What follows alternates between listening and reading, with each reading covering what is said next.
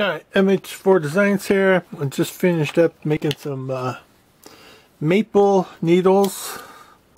You can see that, just give you an idea of what they look like.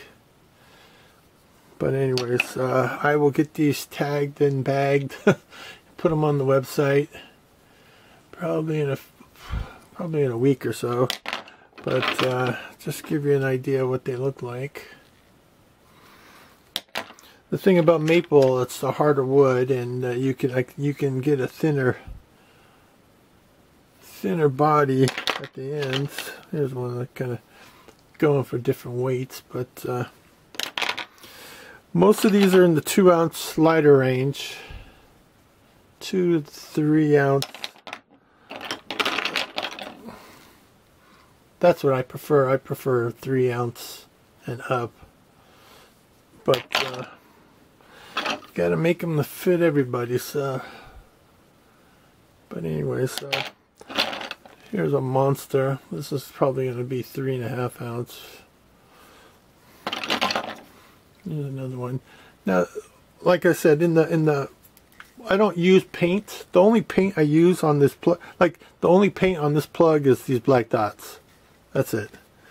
And the only paint on here is the little yellow and the red throat. So other than that, it's all epoxy.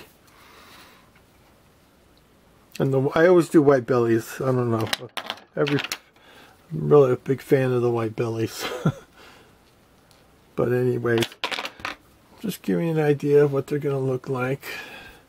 They will be in the needle section. I'm not going to break up into wood type or anything like that, but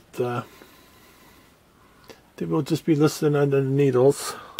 They're all sinking. I think only one is a floating. I don't know where that one is, but they're all sinking. And I'll try to do a swim test just to see how, you know, they sink level. But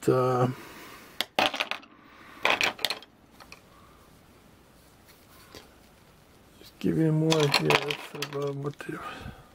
Oh, and also, a few of them are going to have this extra pooling of epoxy. I pulled them off the spinner because I wanted to go to bed and it was getting late, so probably should have waited another hour or so, but they ran down. It's not going to affect the swimming of the plug. It's not going to affect the plug in any way. It's going to have a little more epoxy. Some of them have it.